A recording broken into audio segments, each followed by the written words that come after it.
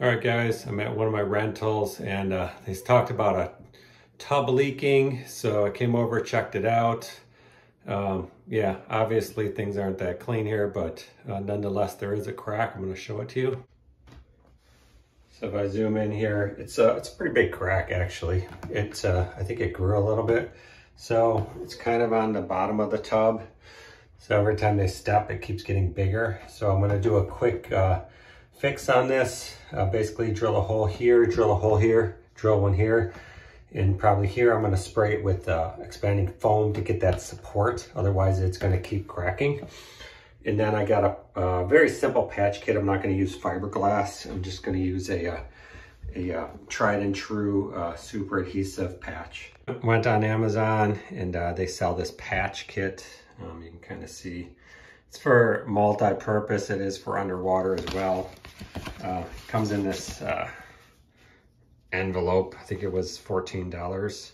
So this is what the patch kit looks like. It's I think it's vinyl with a crazy adhesive on the back. It's super strong. And they come in different colors. I'm feeling pretty happy that this color match is pretty sharp. This is the size it comes in, and for me it's gonna work perfectly. I don't think I have to cut anything.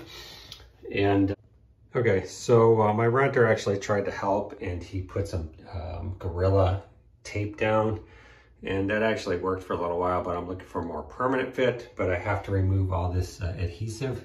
So I'm gonna use our famous Goof Off to get that off.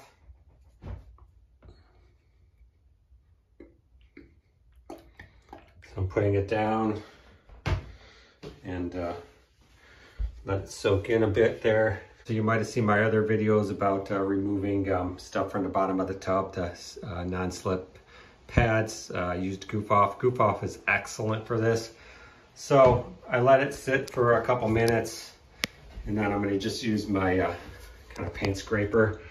And quite honestly, this tub is in such rough shape, and I'm going to have a patch over it. I'm just going right at it. I'm also going to be scuffing the surface to put the pad down anyways, so this may look a little severe, but in this case it's not. But you can see it's coming up pretty good. Okay, so the next thing you need to do is get a Scotch Brite pad and basically scuff this surface. I already did a little bit, but you gotta make sure it's completely clean. Then you're gonna drill the holes. Okay, next thing I'm gonna do is drill the holes at the end points. Nothing more, nothing less.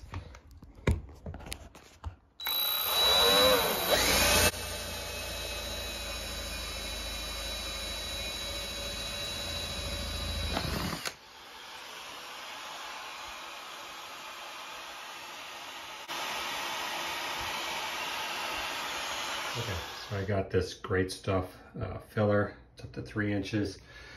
Basically, I'm just going to put it into these holes until it overflows. That gives it the rigidity in the back so it doesn't crack like that, because that's what happened before. Okay, so I actually drilled another hole here, and it took a lot, so it's definitely filled up. And so I think I got that rigidity back. Okay, this is all ready to go. I'm going to peel this off. Now when you peel it off, be very careful, because sometimes people peel it off too hard and it sticks back to itself. So I'm going to peel it off and just pretty much get it over more of this end. Peel it off, get it more over this end, because this is where the major cracks are. And then I'm going to wet it out, as they say.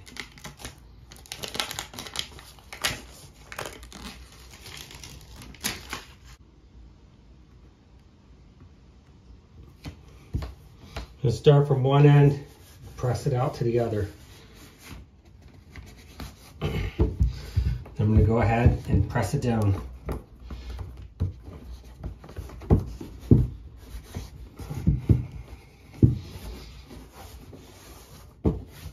You can try to rub some of this glue off because it's like crazy sticky. The other thing you want to do is make sure the edges are really pushed down so it gets good engagement. But that's it. That's, of course, it's not a great patch as far as cosmetic, but it's going to hold for at least a year until I can get a new tub.